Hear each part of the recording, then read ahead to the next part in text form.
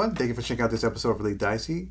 We're going to unbox Dungeons & Dragons Starter Set Stranger Things Edition. So let's open this up. All right. All right.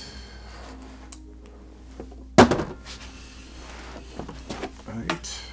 Ooh, we have two figures, not just one. All right, so that's interesting. So it starts out almost empty.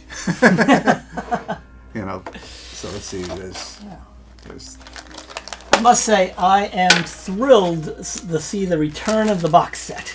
Yes. I loved the box sets that TSR used to put out, and I'm glad to see them back. They're so much fun. So here we have a set of blue dice. Very serviceable, nothing special, but pretty.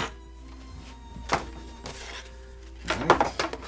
So it just contains dice, two figures. Hope you can see them.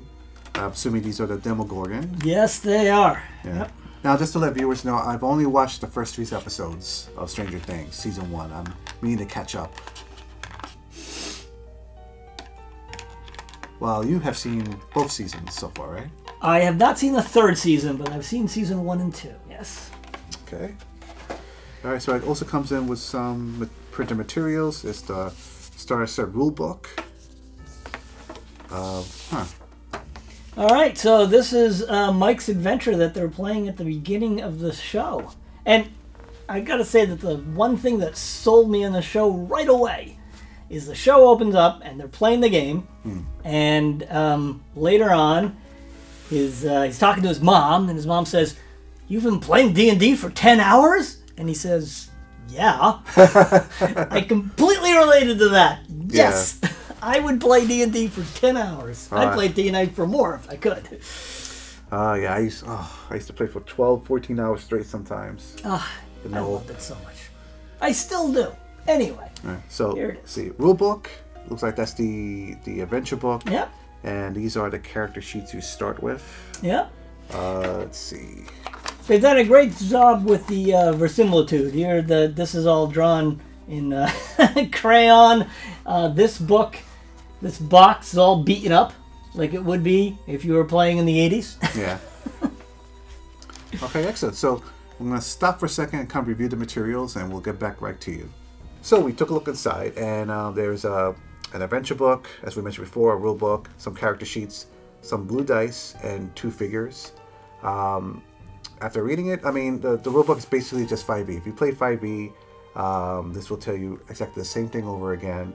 But if it's great for new players, if you have someone joining in for the first time, maybe because they saw Stranger Things and want to play that same game, this would be a great book just to hand to them. Say, okay, here's some basic concepts of what the game's about, and also the equipment, what stats means, and all that stuff. So it's got everything you need to play. Got everything you need to play. For experienced players, the only thing that they could get out of it, honestly, unless they really want to play the adventure, it's just these figures. That's the only, for me personally, that's the only value I see. There's no maps, except for the ones inside the book.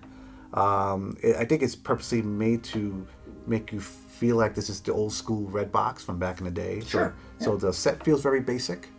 But yeah, it's okay. Again, it's I think this is only $20.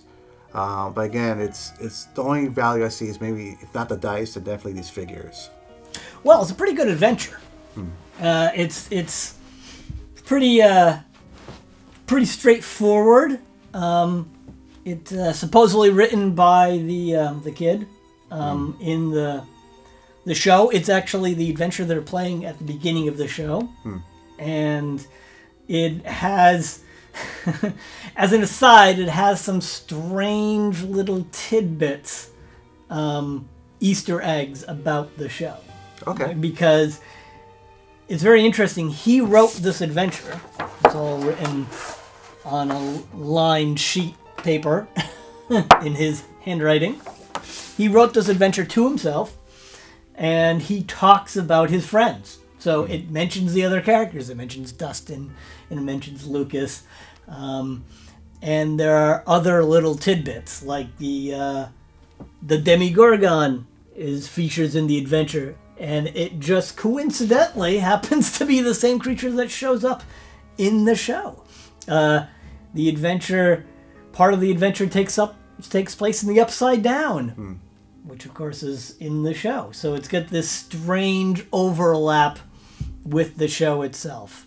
Would you say that you think that D&D fans that have played before, that are experienced, but want to play that world that the kids set up, this would be perfect for them? Well, yes, it's not it's not going to feel like the show really, except for the Upside Down and the Demigorgon. The world of the adventure is a fairly generic, D&D world, but it's a good adventure. It would be great for first-time GMs because he really talks about it step by step, and he reminds it. I mean, he starts with this great little bit where he explains how the games are played, or the players control all their characters. I, the DM, that's short for Dungeon Master, controls everything else, and the dice tell us how random things come out. And like he'll say, "This scene is about talking. Let the characters talk." And he's got little maps in here, which yes, they do not include as maps, which might have been fun, but they're pretty easy to replicate. They're just hand-drawn maps, just like we all used to make on the graph paper. The adventure's got some fighting, some talking, lots of bits. A magic night with some riddles to figure out, which are kind of handy. A magic maze. It's got a character called the Proud Princess, which is very similar to characters we see in the show. Okay. It made me think of 11 and the other girl that we don't see until season 2, whose name escapes me at the moment. But it's a lot of fun. I think Mike did a good job and made himself a nice little adventure. We have 6 characters, which are, run the range. Bard, magic user, cleric, rogue.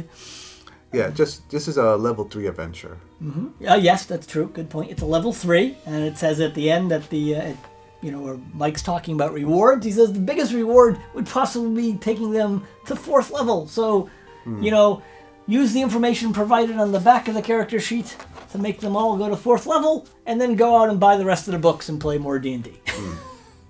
So, there might not be any reason for someone who knows the rules to buy it for the rule, but if you're new to the game, it's a great place to start, and it's actually a pretty cool adventure. Yeah. If you have if you want to introduce D&D to a group of people that they've seen Stranger Things, I think this is perfect for them.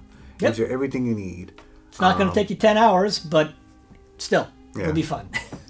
After reading the adventure, Matt, this is not a Stranger Things role-playing game. It's a D&D game that's based from a part of the show. Yes, exactly. If for some reason you want Stranger Things the role-playing game, this is not it.